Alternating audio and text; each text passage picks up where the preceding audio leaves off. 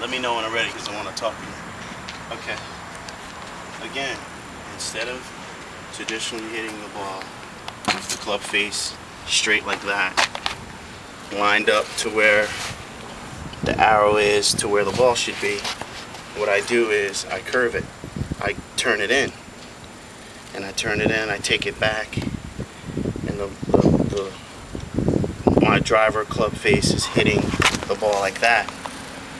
And I tell you, it's like I said before, it's very strange. I don't know how, but I hit the ball straight every time I do it. Okay, so then I'm gonna hit the ball.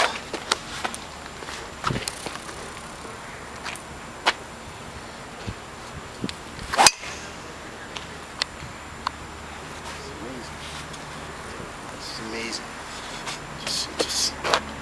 I tell you, I just think it's just a great little adjustment.